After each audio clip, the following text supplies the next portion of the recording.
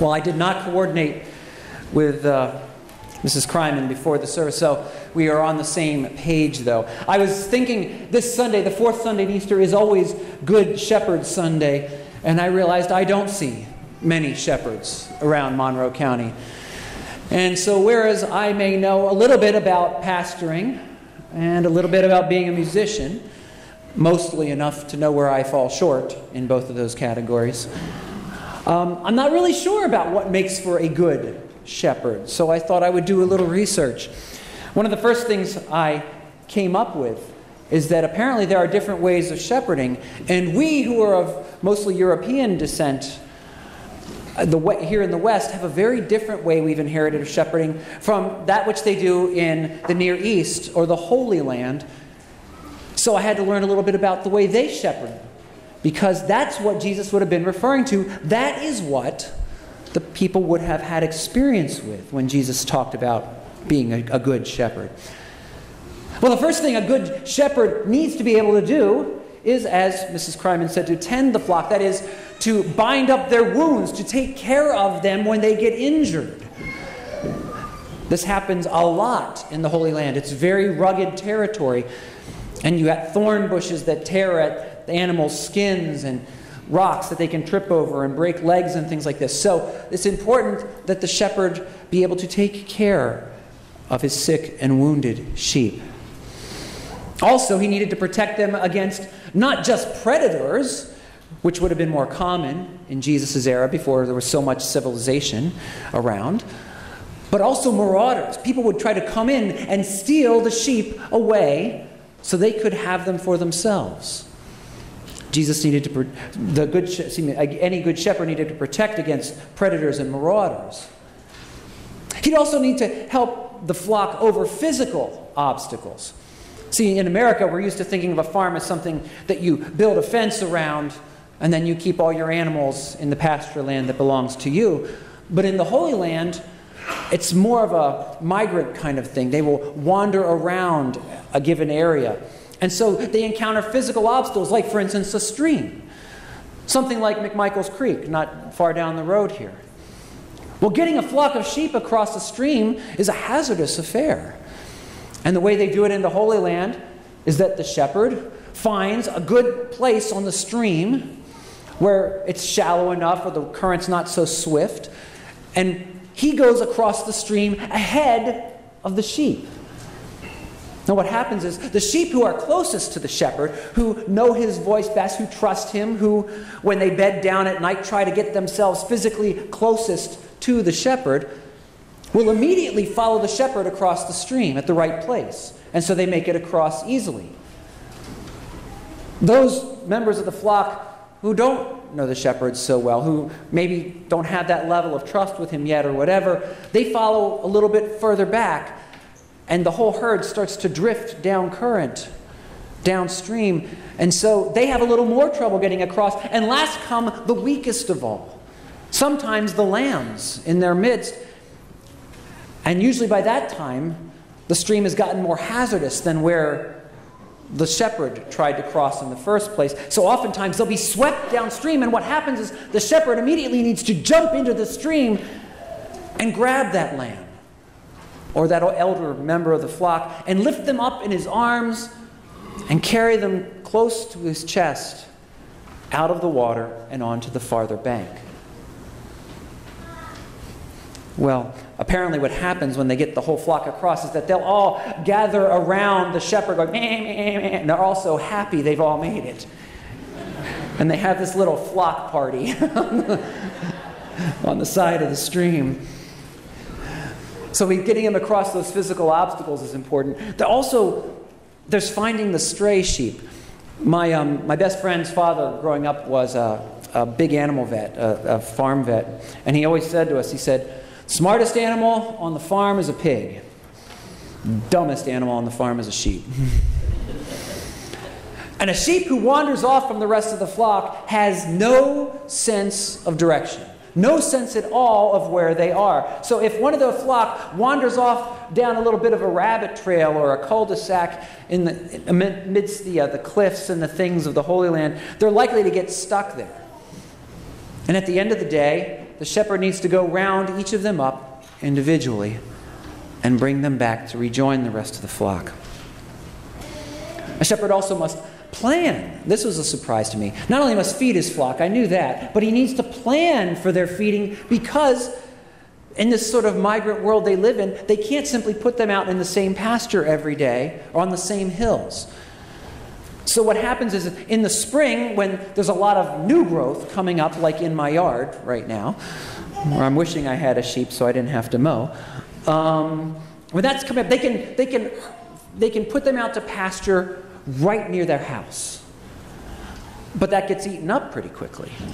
So then they need to start moving. Well, what they will move is through the various crop cycles that are going on. And what happens is that first the crop comes up, they harvest the crop, whoever owns the field. Then comes the gleaning. And this is where the poor of the area can come in, and anything that wasn't taken up in the first harvest, they can go through and just pick up the scraps so they have something to eat. When the poor are done, then the sheep come in and really clean house. Well, that only lasts for part of the year as well. And so then they must move from the early spring crops to where they get summer straw. And finally, as you get to winter, one of two things happens. If it's a very poor shepherd and they have a small enough flock, they physically bring them into their house. And they live with the sheep for a couple of months. And they put their family up on a second floor, so they're not actually on the dirt floor with the sheep.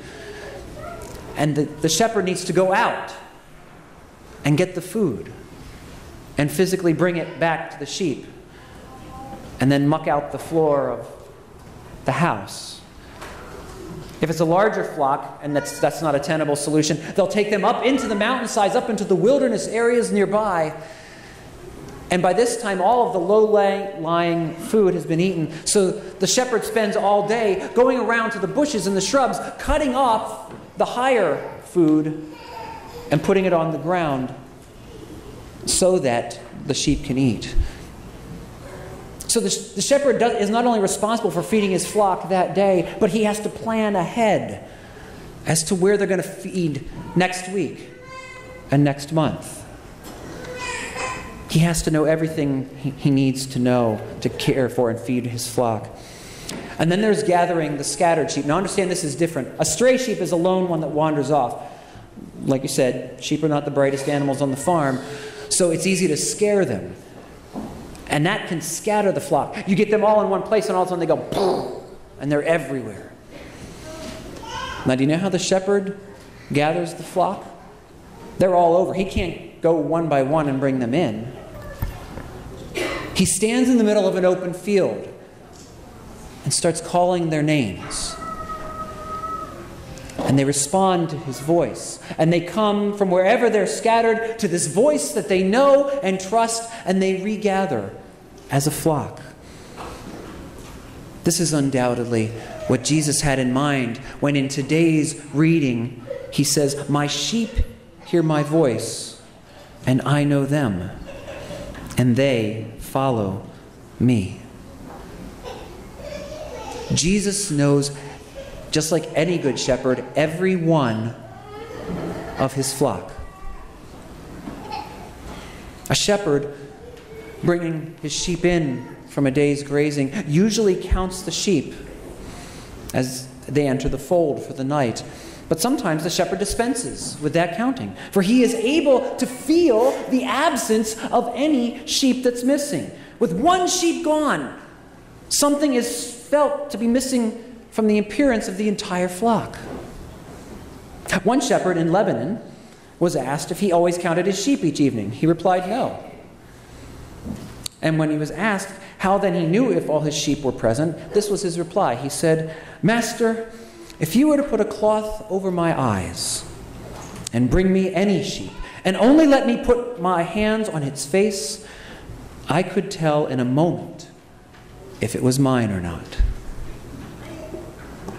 When Lieutenant Colonel Harry R.P. Dixon worked amongst the desert Arabs as a colonial officer for the British, he was treated as a member of the Anazat tribe because he had wet nursed with one of their people, and that's what Islamic law requires. So he was really brought into intimacy with the people he worked with, and he got to see some amazing things. One thing he witnessed was an event that revealed, I think, very clearly the amazing knowledge which some shepherds have of their sheep. One evening, shortly after dark, an Arab shepherd began to call out by name each of the 51 mother ewes in his flock. As he called out their name and they came to him, he was able to match their little lamb with the mother. Now this would be amazing enough in the light, but he's doing this in pitch dark amidst all the chaos of all the moms crying out for their babies and the babies crying out for their moms. But no shepherd anywhere has had the intimate knowledge of each of his flock that Jesus has. As Psalm 139 says, He knew you before you were knit together in your mother's womb. He knew you from before the foundation of the world. He knows you personally. And He calls you by name personally. He knows each of us. And He gathers us together to take us not over some small stream to a slightly better pasture seasonally, but to carry us across the great river Jordan into that greenest of pastures where His Father's house is. He fights off sin, death, and the devil to take us safely there, which is why He is our good shepherd and why we give praise to Him this day and every day. In the name of the Father, and of the Son, and of the Holy Spirit. Amen.